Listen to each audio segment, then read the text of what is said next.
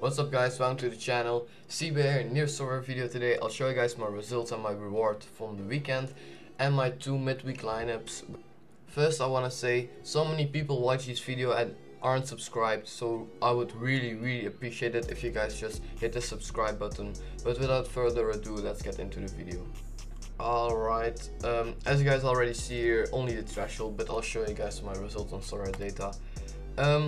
America Limited was with players I had in the club. Yeah, Fragapane I knew wouldn't play. Gilberto and Pereira did still quite decent. Champion Asia Limited would normally be much higher, but the game Ulsan against Jambuk last minute didn't get covered. And also last minute the Asian Champions League game from Incheon also wouldn't get all around coverage. So that's a huge L from Sorare, but it is what it is. 183 points. It would be almost impossible. Kim Min-Yoop didn't play. I didn't have a clean sheet, so it didn't really matter.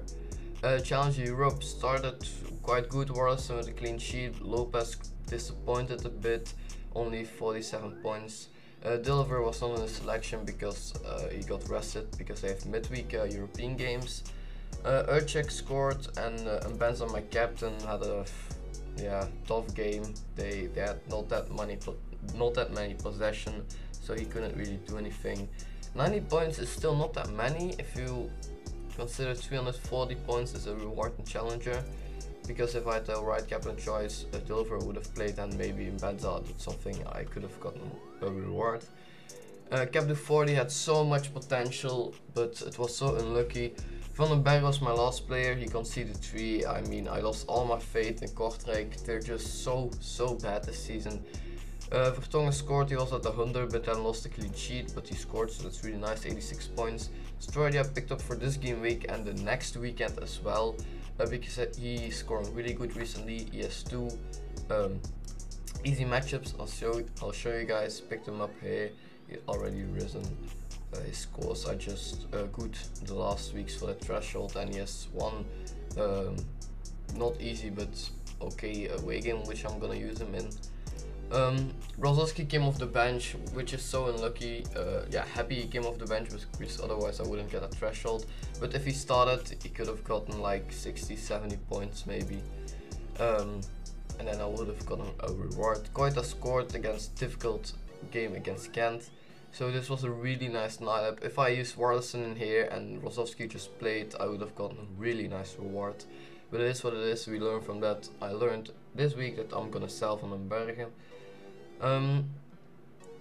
Bundesliga Amateur, yeah, did quite well, all above 60, but it's just not enough if you compete against how many, 100,000 people. Also Limited, Bollat was not selected, he's a little injury, hope he can start again next week or the week after because his price already really dropped.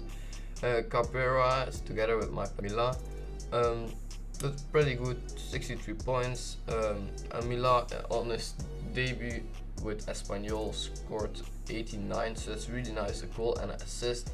Marchetti did okay but could have been better, 50 and a class 52. He was my captain because I hoped he could play right wing again, but he is just playing center midfielder where his scores are just a bit lower. 58 points, so that's also not that many. Just imagine Bollat kept a clean sheet maybe. I know it's a difficult matchup, I could have gotten okay at default, but I thought it was a lot higher. Captain 20, the one with a lot of potential. Urach kept a clean sheet. Fazio disappointed a bit because he had an assist which got removed, and then he was on like 60 points with all around score, but then he got a second, Roma scored a second goal, he got a yellow card, and then his score dropped quick. Mackenzie didn't play, which was a real surprise because he had of course midweek European game, but the weekend before that against Cercle Brugge he also got rested, so I thought now he will play, but apparently not, he didn't even got subbed in. So yeah, that was really not nice.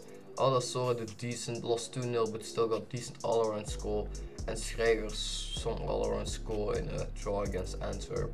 Schrijvers now has 3 really nice matchups because he didn't score that well yet, but I hope I can get those scores in the next matchups against Eupen and Kortrijk.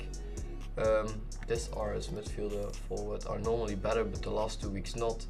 These are just not that scores you want from him. He gets a good all-around score like 20, 30, and if he can combine that with a decisive, yeah, he can go up to 90, 100. So I hope we see that in the next weeks. Cap to 70 was already a bit ruined because Rozovsky didn't play and Incheon wouldn't get covered. So yeah, Jose Fernandez scored and assisted again. He's just doing so incredibly well. If you look at the scores, look at this. Let me just look at this L15. These are just crazy. 10 goal contributions in how many games? 7 games where he was a sub in 4 games. That's crazy. Last 2 games not even all around coverage. So I think I will sell him because he's now really hyped bottom here for a lot less. Because after this game, this is one of the weakest teams in the league. They have Pohang who are second. I think I will sell him for this game and then buy him back before Yeyu or before Gangwon when his price dropped a bit. So yeah, amateur went okay, but Berardi didn't play because you want to force a transfer, I think. MLS amateur went, yeah, just bad. French league amateur, yeah, Paul Lopez, error led to goal. Theate, no clean sheet and bad score. Was a difficult matchup though. Burgos scored, like I said, scored and angled the red card. So I have to swap him out as well, and Turkey good all around, but yeah, that's of course not enough. Premier League, yeah, my defense did okay. Bruno disappointed. Isaac and Holland didn't really do anything. La Liga, yeah, same here, just all average scores, but yeah, it's fine. Next week is another chance. So that was it. We only hit the threshold and kept to 40, which is not what I hoped for, but it's still the threshold. It's still the threshold. You gotta be lucky with that. Next week we just go on and hopefully get a reward. I also saw this week, I already saw it like 2 weeks ago, the prize pool in cap to, where is it, cap to 20 is just so terrible. If you look here, you already have to 150 points, that's 370 points for tier 2. So cap to 20 will not be my priority anymore because the prize pool in cap to 70 is much better. Of course cap to 40 will be my #1 priority, then it will be cap to 70 and then maybe even All-Star or Challenger Europe where I have the players, or Champion Asia maybe, and then cap to 20 because yeah, it's just not good. Before I claim my Ethereum, if you guys want to start playing Sorare, I recommend signing up with the link in the description so you get a free limited card once you bought 5 cards on the auction market here. It could be a card worth 4 or 5 euros, also could be a reward from 18 euros or 30, 40 euros, and he's tradable, so that's really nice. So let's get over to the rewards now. The Sorare coins, of course, when the fitness bonuses and stuff come in like 2 weeks, that's gonna be really useful. And of course Ethereum, I think it's a bit more than previous weeks because Ethereum dropped a lot. Yeah, it's now 0.0031. I think 2 weeks ago it was 0.0027. So that's really nice because I count in ETH and not in cash. I'll show you guys my midweek lineups now, quick. 2 midweek lineups. Wait. Champion Asia Limited, they're only like last week. I don't know if you guys saw that video. I won a reward with my Incheon boys when there was no all-around coverage. That's because they play in the midweek and there are only 3 or 4 games in the midweek.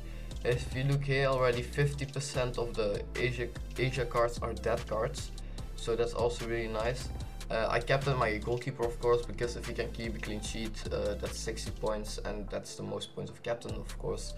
It's a bit of a risk because they played 120 minutes in the midweek and they might rotate, but I think Olban-Suk and Kim Dong-min will play. Lee Min-young is suspended, but I didn't have another midfielder and I didn't want to buy someone for one midweek. Kim Bol-suk will probably play because it will rotate, but yeah. And then my cap to 70 is training, my cap to 40, which is I think a good lineup. Kim Dong-hyun in goal, hope he can just get a clean sheet, that will be just 60 points because no all around. Mackenzie, Galarza and Rozovsky. They're still not 100% sure Mackenzie will play. Some people say he lost his spot to Sadiq, but I think he just got rested for the European game. Rosowski will probably play, yeah, he will play as well. And Galaz is questionable, he played 90 minutes in the weekend. And maybe Ouattara will play. It's like a bit 50-50, he or Ouattara. I had Ouattara as well, but Galaz is overall a better scorer, so I just wanted to take the risk with him. And then Gerson Fernandez, he might get rotated, but as you guys saw when I showed his stats, he can also score or assist when he comes off the bench. So that's really nice. It is a bit of a risk, but I think we can hit the threshold with that. Just academy lineups. So that were my lineups for the midweek. I hope you guys enjoyed the video. Smash the like button, and I'll go live on Twitch in the weekend, I think, so link is in the description if you guys want to join. And then I'll see you guys in the next video. Bye.